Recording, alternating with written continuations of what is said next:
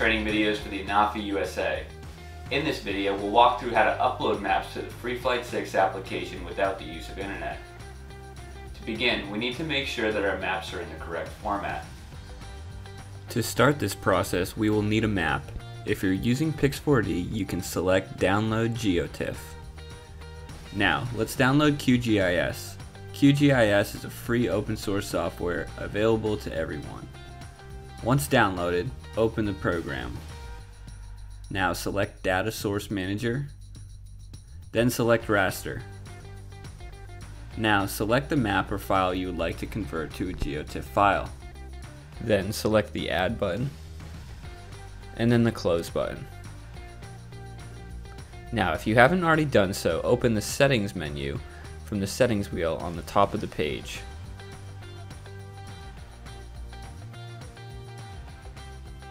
Now select GDAL, Raster Miscellaneous, GDAL to Tiles.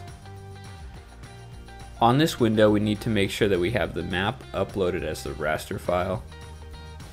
We also need to make sure that we are outputting the files to the correct location. You can store these in any place on your computer that you would like. When you are finished, press Run. Now that our files are done, let's open up the place we stored them.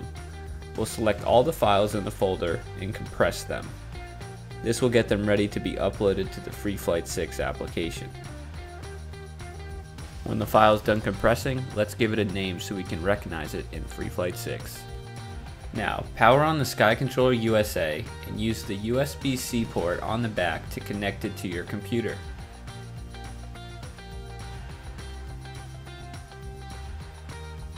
Now that we have the Sky Controller USA physically connected to the computer, we need to allow the software to communicate. To do this, we need to press and hold the reset button on the back of the controller, then press and hold the return to home button on the front of the controller.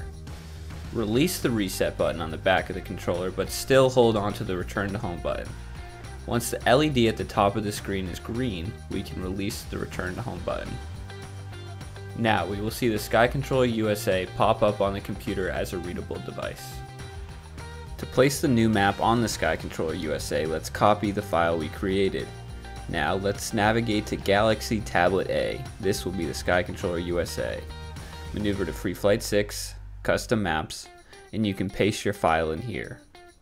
Once the copying is done, you can unplug your Sky Controller USA.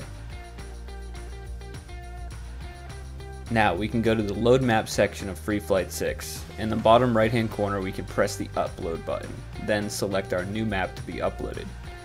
Here we can see a graphical layout of our new map over the Google Earth map, since this device is connected to the internet. If the device was not connected to the internet, we would simply see our map laid out over a white space. Once we are done, we can prepare the map. This will ensure the map will be saved offline and ready for use. Congratulations, you have uploaded a map to your FreeFlight 6 application on the Sky Controller USA.